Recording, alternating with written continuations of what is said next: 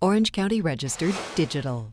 Mission Viejo storms into the Pac-5 quarterfinals, averaging 48 points per game. And somehow Rollinson never gets trucked. Must be the power of the stash.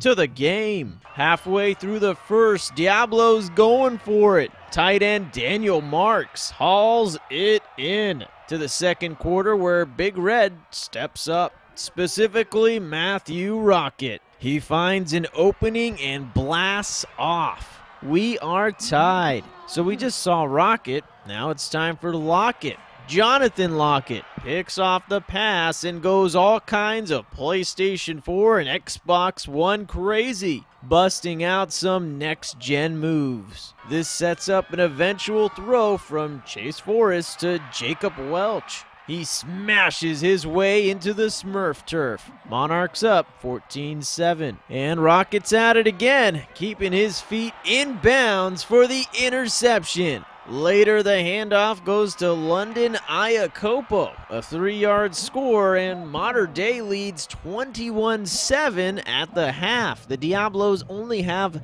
3 first downs in this game, but their defense keeps them in it. The Beast, Michael Matthews, and teammate Joe Babros do their best to keep it interesting. Forwarding to the fourth and 7, but Iacopo is there to break it up.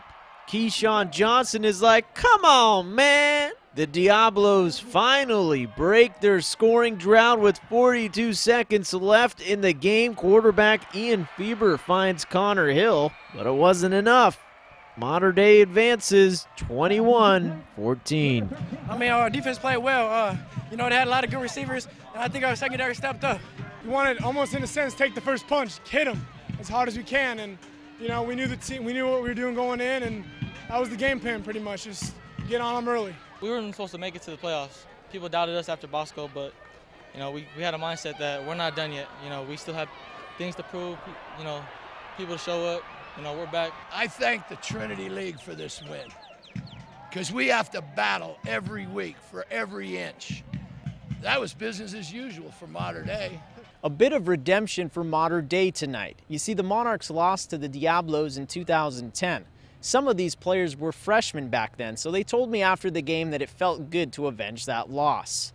Mater Dei now heads into the next week where they will play Long Beach Poly in the semifinals. The Jackrabbits actually beat the Monarchs last year in the CIF championship game, and bloodlines run deep. London Iacopo has cousins on that Long Beach Poly team, including 5-star recruit Juju Smith. Will Mater Dei's road to redemption continue? Reporting from Santa Ana, I'm Jonathan Khamis for OCVarsity.com. Orange County Register. We are here in the service of Orange County.